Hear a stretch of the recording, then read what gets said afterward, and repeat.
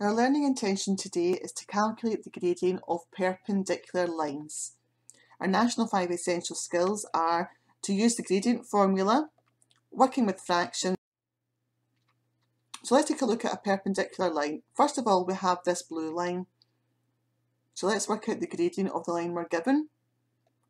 So using the points -4, 0 and the point 0,2, we can work out the gradient. So we'll get M1, the gradient of line 1, equals a half. Now if I draw a second line, line 2, perpendicular to the blue line. So the green line is a perpendicular line. It's at right angles to the blue line.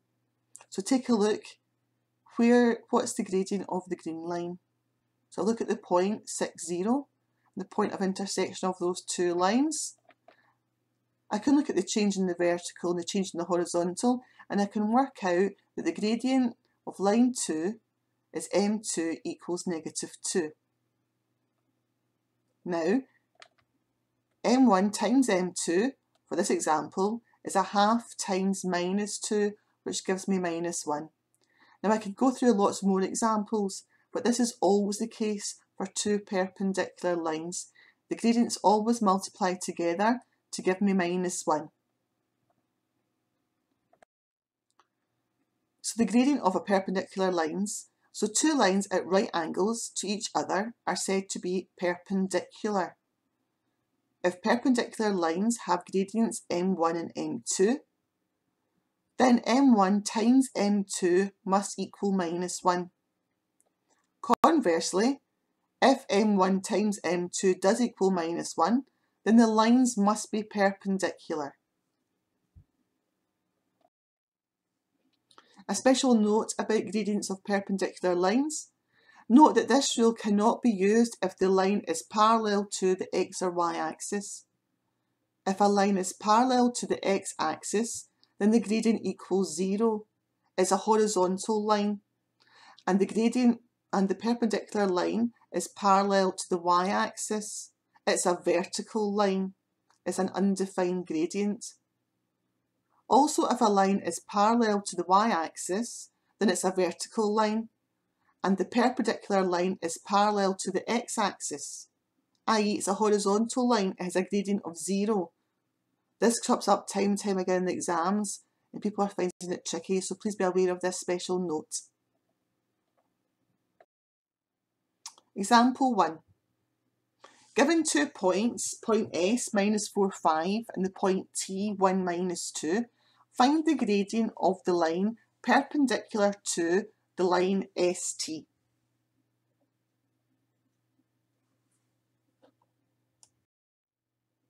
It's always useful to draw the problem out so you can visualise it and just to aid problem solving. So I've got the point S -4, 5 and the point T 1, -2 as shown in my diagram.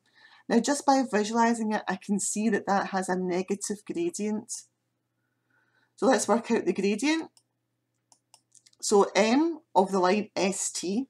Now do you see I'm not using M1 or M2 anymore. I have to put it into the context of the question. I've been asked to find the gradient of the line ST. So the gradient of line ST is the change in y over change in x, y2 minus y1 over x2 minus x1. Now this is going to give me the gradient ST equals -7 over 5. It's a negative gradient, and that's what I was expecting. Now I want to find the gradient of a line perpendicular to the line ST. So the gradient ST times a perpendicular gradient must equal -1. Now when I'm working with fractions, the best way of doing that is to take my fraction, invert it and change the sign. So the gradient of the perpendicular line would be 5 over 7. Double checking, -7 over 5 multiplied by 5 over 7 will give me -1. Let's try another example. Example 2 is from a past paper. Now this is useful because in this example they've drawn a diagram to help me visualise the problems. It says a triangle ABC has vertices A, -3, -3, B minus 1, 1, and C 7, negative 3. Part A of the question is worth 3 marks. It says, show that the triangle ABC is right angled at B. What it really is asking you is that AB is perpendicular to the line BC, and you have to prove this. Step 1. Okay, let's first of all calculate the gradient of the line AB. Step 2, calculate the gradient of the line BC. Multiply them together, so calculate MAB times MBC. Now, if it equals minus 1, this means the lines are perpendicular, i.e. that is a right angled triangle. If it doesn't equal minus 1, then the lines are not perpendicular, and it's not a right angled triangle. So let's have a go now at this worked example. So first of all, looking for the gradient of AB, I've got change in y over change in x equals 4 over 2, simplified to 2. I look at the diagram. Is that line AB a positive gradient? Yes, it is, so I'm just double checking, making sure my answer makes sense. Now let's look at the gradient of the line BC. It's change in y over change in x equals minus 4 over 8, simplified to negative a half. And again, looking at the diagram, I'm confident my answer is correct because that diagram is showing a line BC which has a negative gradient. Now multiplying the two gradients together, I've got the gradient of AB times the gradient of BC equals 2 times minus a half, which equals minus 1. I now have to write a statement. Because the gradient AB times the gradient BC equals minus 1, this means that the lines are perpendicular. And that means for this triangle, it is right angled at B. Now try these examples on your own. Pause the video. In your notes jotter, attempt each question remembering the success criteria from your last worked example.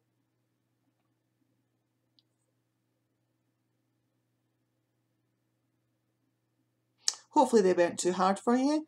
Now it's time for the answers.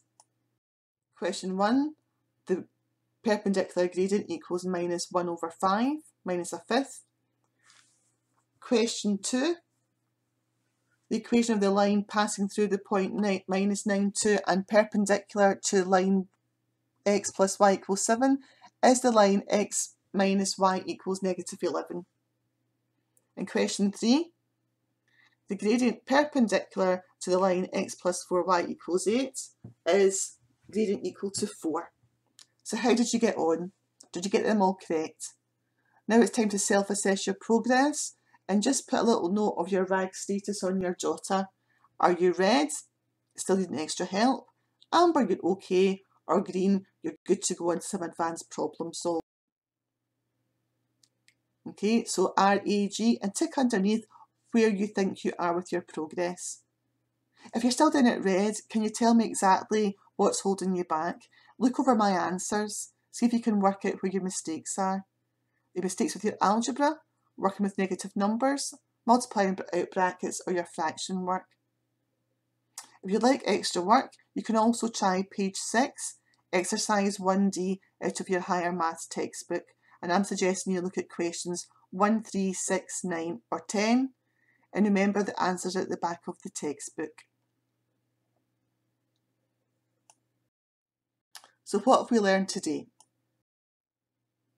If perpendicular lines have gradients m1 and m2, then m1 times m2 must equal minus 1. Conversely, if m1 times m2 does equal minus 1, then the lines must be perpendicular to each other.